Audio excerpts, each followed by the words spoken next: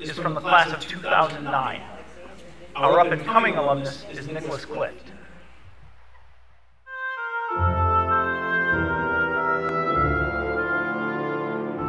Nicholas Clift graduated from Adrian High School in 2009. He is being recognized as an up-and-coming young alum, but according to Nick's nominators, he blooms wherever he is planted. Nick is a senior business analyst in the social sector practice with McKinsey & Company, a very prestigious worldwide management consulting firm in Chicago. One of his interesting caseworks was to create a cohesive team among new presidential health appointees in a war-torn, low-income nation where the government is the only source of health services for well over 100 million people. His team also created a workshop to bring together their new healthcare leaders to build a cohesive force to counter corruption, build efficiency, and continue improvement for health incomes in this country. Creating solutions has been Nick's mantra for most of his lifetime, so engineering was a logical choice for this young man. As a college intern for NASA at the Kennedy Space Center, Nick's keen sense for digging up information and working with teams to create data-driven solutions went beyond Earth. He developed a database system to streamline communication between NASA centers and reduced opportunity for error. His work also supported pre-flight testing of robotic refueling mission that was successfully launched to the International Space Station aboard the final Space Shuttle flight. His next internship was with the Boeing Company Avionics Design Center. Here he created MATLAB simulation demonstrating the potential of a signal filtration technique in improving self-landing technologies. Social issues and community involvement have always piqued Nick's interest and sparked his involvement. As early as middle school, Nick was actively involved with the Apple Committee that promoted and helped pass the school millage for extensive district renovations and upgrades. He spoke before community and business leaders with poise and passion. In high school, he established the Environmental Conservation Society, a pro-earth health, anti-climate change student group. In the Adrian community, Nick became a charter member of the first Adrian Mayor's Youth Council. Mayor McDowell says, Nick was very intelligent, witty, a good listener, and was not afraid to roll up his sleeves. Nick played a major role in drafting the charter for the very first youth council. He was also a huge help in producing a video entitled Adrian's Points of Pride. He received the Michigan State Outstanding Student Leadership Award from the Michigan Parks and Recreation Association for this work. At the University of Michigan, Nick was involved in many efforts in the College of Engineering to broaden students' perspectives around diversity and inclusion. Classmate Jenna says, by the time Nick graduated, he had built Own It into a recognizable brand on campus that had successfully initiated conversations around inclusion in the College of Engineering. At McKinsey & Company, Nick has continued to work to foster a more open and inclusive environment within the workplace. When he wasn't off doing internships, Nick was busy making a difference at U of M. He was the school program director for Detroit Partnership, a student-run nonprofit organization. Nick led the organization in coordinating year-long mentorship programs in over 24 Detroit schools and centers. Nick's education never took a back seat to his multifaceted interests.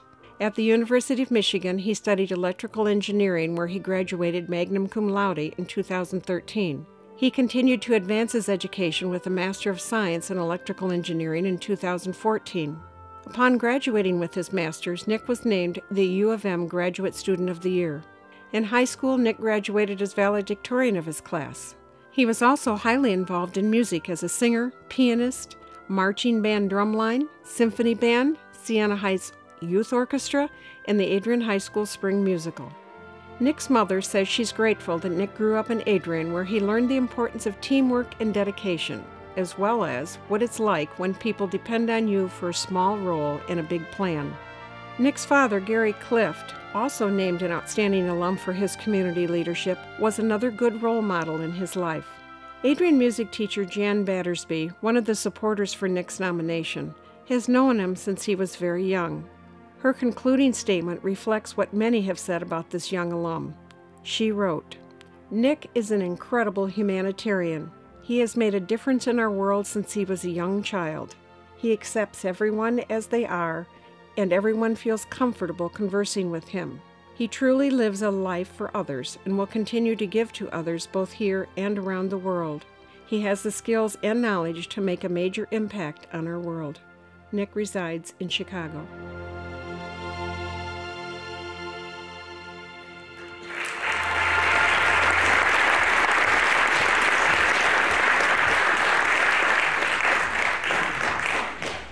Congratulations, Nick. Thank you so much. That was a really great video. I would love to watch that video every morning when I get up, if they could construe everything I've done that way. Thank you so much. You know, when we watched, I think it was the very first video we saw about Ms. Powell, my sister turned to me and kind of nudged me and she said, so what did you do? So I'm very conscious of the fact that tonight I'm truly in the presence of giants. Many of the people in this room were giants in my life growing up. I mean, you know, incredible role models, the people who, for better or worse, shaped the way I turned out. And so I would love to just briefly share a note of gratitude to the folks who meant and continue to mean so much in my life. You know, especially now that I've left Adrian as of a few years ago, I think that perspective has shown me a couple things. One of those is Adrian is, like Mayor McDowell always used to say, and as those in the youth council sometimes disagreed with him on, Adrian is a remarkable place. It's truly remarkable, and I think it has a lot to do with most of the people in this room who taught me compassion, but also taught me that no matter what, no matter how bad the day is, you can always pick yourself back up and you can achieve whatever you put your mind to. I think one of the first people who taught me that, I was in Mr. Labor and Mrs. Ray's class. I saw Mr. Labor earlier tonight. And so, you know, as any third grader would, I got a little frustrated one day because the playground recess supervisor would not let us play tag. So needless to say, I was furious. And the natural next step was to get all the students in my class to sign a petition to have her fired. So, not proud of that story. But I remember I was terrified because I don't remember if it was Mr. Labor or Mrs. Ray who pulled me in the following recess. And I thought I was in deep trouble. I mean, man, I just thought he had the petition in his hand. And I thought I was in deep trouble. But he said to me, Nick, let's strategize on how we can do this constructively.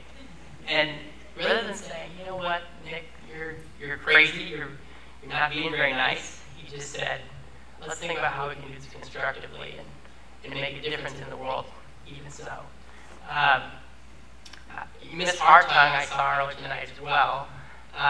Miss Hartung was the reason that I studied engineering. I mean, and I think you ask any person who ever had her as their science teacher, she is unbelievable at teaching people to love science and to love the world around them and to explore. And I think I could share many stories about her, but one key example about her was, I mean, I was definitely a nerd in middle school, and I spent the night with this telescope that I saved up and bought, and it had a special motor to track the sky, and a special camera to take pictures. And so I took pictures of a lunar eclipse. They turned out pretty bad. They were very bad photos. But I still brought them into Miss Hartung. And she said, Nick, this is so cool. She put them up in class. She showed everybody in the class. And it's that kind of attitude of just, no matter what goes right, no matter what goes wrong, you can do whatever you put your mind to. I think that theme continues throughout. I want to thank my parents. They're incredible people. My mom would always say, you know, don't screw it up when I go to school.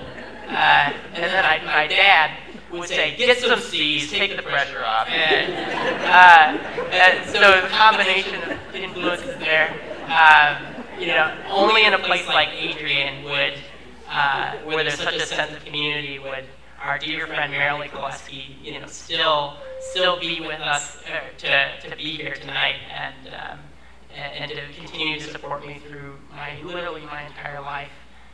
Thank you to my sister, and thank you to all the amazing educators here. I hope that if I have one message that I'd love to share with the people in this room, it's just that I'm sure that as a teacher there are some really rough days, and there are some days when you almost wish you weren't doing the job that you're doing, but I can tell you that every single second you invest in your students changes a person's